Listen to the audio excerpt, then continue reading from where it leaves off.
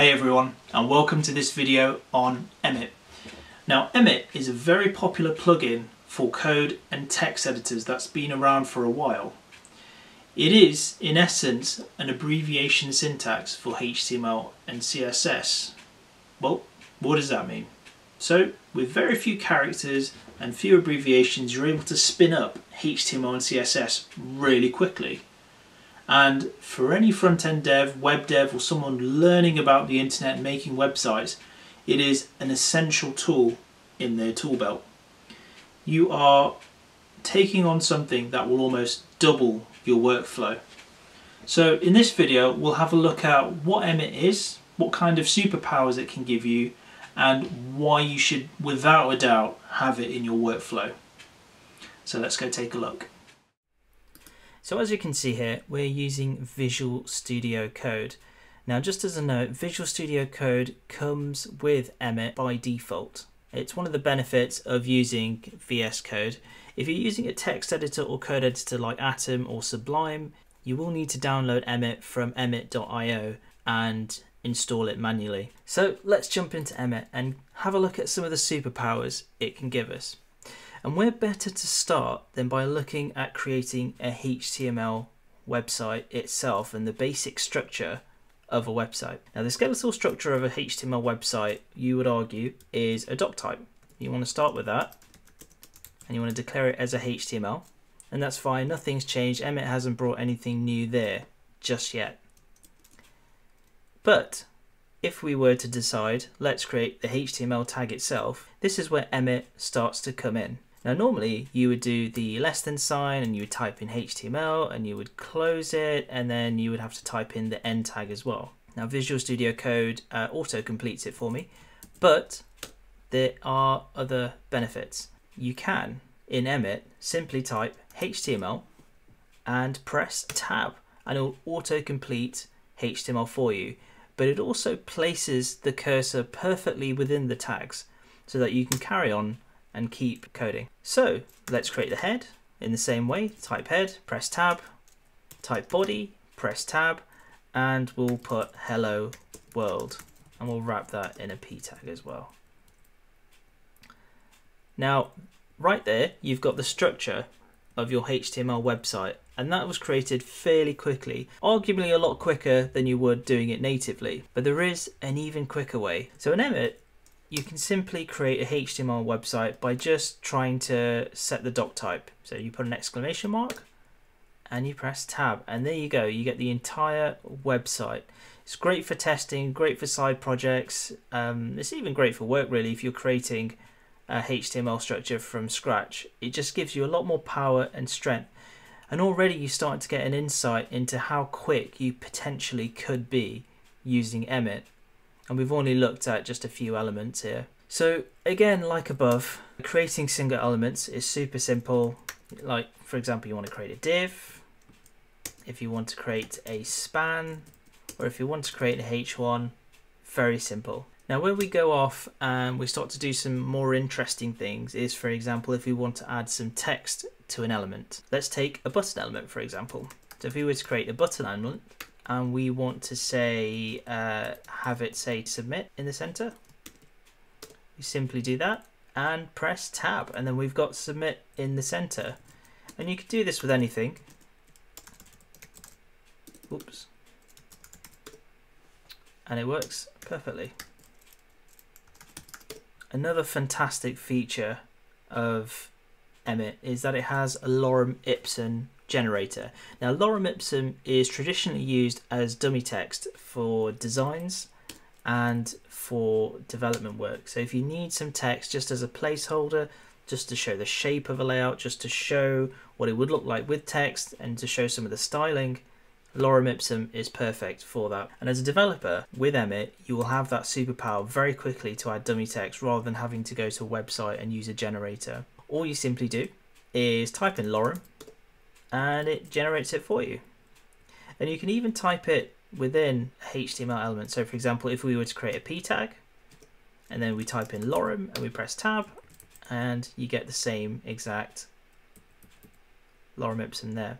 So it's all well and good wanting to create HTML elements, but realistically you want to add attributes, you want to add class names, and you want to add IDs and things like that. So if we were to create a div here and we want to say, give it a class name of test, and we press tab, we can immediately see that with the same benefits that we got with creating the element, we also are able to add attributes like class to HTML and carry on working. And if we go here and we decide, you know what, well, we actually need to add an ID. So then we can say, let's add an ID of test. And immediately you can see it's the exact same thing. It's a fantastically speedy way of building HTML very quickly. And in actuality, you could just sit there and just completely build out very quickly the entire HTML structure before you even start a website with Emmet, because it just gives you that speed. And you do it so quickly, you're able to iterate. Now, you can add other attributes. So for example, if we were to say, let's add a script, and then we're going to add the source as well. All you need to do is type in the element and add the colon and the name of the attribute. So let's decide we want to create an unordered list. You can do that as well, very simple. But what if we want to create some child elements? Now you could normally just go here and you could type in a list element and press tab, but there is a much quicker way. You can type unordered list and then you can do a list item and simply press tab. And doing so with the more than sign essentially nests this element. So if we do that again, we'll do that here and we'll add a class name this time. So if we do unordered list and we do a child selector and then we say list item, and then we will add the class name of item and then we press tab, you can see we can even affect the child elements as well. Now you don't always have to add, when you're adding a class name, the actual element that you want to do. It's very implicit that you want to add a list item if you're going to do that. So within an unordered list, if you want to add a list item, you can just simply say, we'll add item again, and it will create a list item for us. And you can do that for many things. Now here's where it really starts to take off. You can already start to see we're starting to produce like a collection of Emmet abbreviations, and you're starting to produce formulas. In this one, we're going to use multiplication, and we're going to multiply the amount of child elements that we want. So if we say we want a child element of item as a class name for a list item for an unordered list, and we want 5 of those, let's say, and we press tab, you can see that we have created 5 list items for an unordered list. Okay, it's all well and good having class names for each individual one, and you might want them all to have the same class name because you want them all to have matching styling. That's great.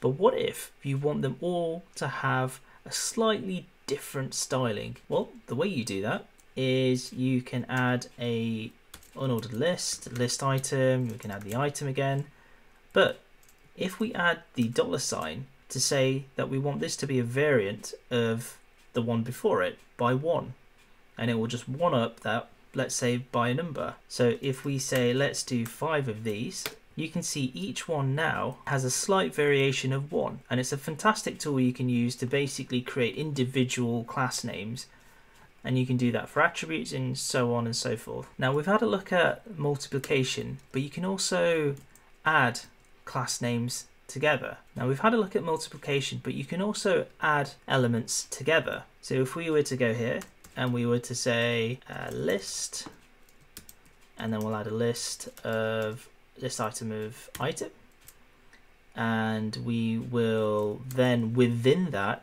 create a span, and we will say that can have a class list of micro, and then within that we will add a p tag and we'll add paragraph as the text, and we'll times that by 10. And you can see that within that structure, within that formula, we have created a big set of markup exactly how we wanted and what we needed. For example, if we wanted to do a slight variation to that, but let's say for example we want to group elements together. So we've created one huge structure from start to finish with a wrapping element, and it's all contained within here.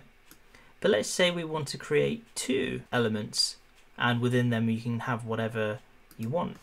So now if we want to group 2 sets of HTML elements together and also produce it within the same formula, so very simply we'd use parentheses like this, and let's create a section. We'll have a div, we'll have a paragraph text within that, we'll have, let's say, 5 of those, and outside of that what we'll do is we'll create a footer with a paragraph text, and we will have a copyright bit of text within there.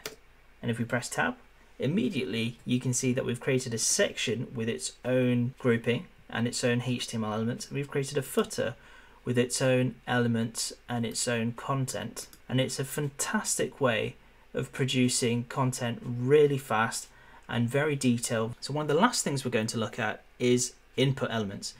Now, input elements are fantastically diverse. There is a huge range of input elements. You could have color pickers, name inputs, you could have email inputs, you could have text inputs, all with their own validation, all with their own base styling and features and logic. It's fantastic. So if we were to put in here input color and press tab, you get all the benefits of Emmet and more. It's created 3 attributes for you, it's filled in one as color, and all we've simply done is type input color, and that's it, and it's produced the above. And obviously you've got your all favorites, you've got text, which is implicit, you don't need to put that, you could just put input and it will do that for you. But let's say, for example, if you wanted number or if you wanted email, it's all there for you. So that's a general idea of what Emmet is, how it can make your HTML workflow absolutely rapid. I would highly recommend to just open up a HTML file once you've got Emmet and just have a play around. So one of the lesser known features of Emmet is its CSS abbreviations. So if, for example, we wanted to create a margin of 10 pixels, we would normally just create it like that. We'd type out the whole thing, add 10 pixels. In Emmet, all you need to do is you need to press M, and then you can set the margin very quickly and just press tab, and you get to this stage here where you can start creating CSS. But there is an even quicker way. If you were to type M and then put the value in, you also are able to set the margin of your CSS line a lot quicker. So if you can imagine, it will over time speed up your process and your flow. But where it does get better is, for example, if you want to add X and Y styling and dimensions to your margin. So if you want to say, do this, you want to say 10 pixels by 20 pixels, so 10 pixels on the top and 20 pixels on the bottom. The best way to do this is by simply doing M10 to 20. And doing that very quickly spun up something that probably would have taken you twice as long. It is a great way of speeding up your workflow and something that I would highly recommend. So if, for example, we're using Sass, or if we're using variables and CSS in general, there is a way to include that in your workflow too. So we wouldn't quite do it like this, like we did before, but let's say, for example, if we did have a variable for 10 pixels, we would put that here. And then if we did have a variable for 20 pixels, we'd also put that there. Now the major difference is, if you remember, we made it as a range when we did 10 to 20. We get rid of that here. And all we need to do is just add the second variable, press tab, and you can see it has created our margin and our CSS with the variables perfectly, as we would see in Sass. Now you can also do things like add colors very quickly. We'll just hide this for now as it isn't CSS. We'll say let's add a background color of black, let's say. So we'll add 0 here, and you can add hex colors and simply tab, and it will add the entirety of the hex color. Now obviously you'd probably argue, oh yeah, adding black with the hex code of lots of zeros is super easy. That's nothing useful. I wouldn't probably type in all of that anyway. Well, you can do something like this, for example, with slightly different hex codes, and you can repeat yourself. It's not entirely useful, but you can explore that. You can improve on that if there are certain colors that you enjoy, but it is still an abbreviation and a shortcut. You can also do things like add a font weight. So if we decided we wanted to add a font weight of 400, now let's say for example we wanted to make sure that this font weight was important for whatever reason. Let's say we're overriding JavaScript or a CSS module. We can simply go, let's add a font weight of 600 and add the important tag. So we can go like that, and then we've added the important modifier. Now, similar to HTML, Emmet, you can also do groupings. You can, for example, say I want this to have a padding of 10 to 20 pixels. We want to make sure that's important. And then we also want to add a margin of 20 pixels. And you can see very quickly we've just added 2 bits of styling, far quicker than we would have been able to add by manually typing that all out. So I would highly recommend introducing Emmet into your CSS workflow as well. And you can immediately see some of the benefits that will make you a much faster front-end developer or a much faster designer and just level up your HTML and CSS game altogether. So aside from HTML and CSS abbreviations, Emmet also comes with a host of actions. And some of these can be used, for example, to copy a line. So you could copy a line like that and make as many copies as you want. You can shift it around. So if I wanted to shift this one line and bring it all the way down here and traverse it through the document, I can do. I can also, for example, if I wanted to, just comment all that out with command /. There's a whole list of actions that Emmet gives you. And I would highly recommend exploring the whole list. To do so, what you need to do is go to docs.emmet.io here and take a look at the action section. And if, for example, we want to just toggle comments, which we've already shown, we just press command /. If you want to, for example, split or join a tag, so something like that, you could split it. So something like, if you want to remove a tag, the whole list is here. There's a whole fantastic group of actions that I would have a look at and explore, and make sure that you do include those in your workflow. One of the most useful ones are toggle comment, split join tag, and merge lines, where essentially you can bring everything onto one line if need be. So another really cool one is in CSS, you can reflect all the vendor prefixed variations for Firefox, for WebKit, for Internet Explorer, Opera, etc. with Command B. So I hope that's been useful and that you've gained something from that. Make sure to introduce this into your workflow and rapidly increase your HTML and CSS game. Thank you for watching. I've been Harry and this has been Curious Byte.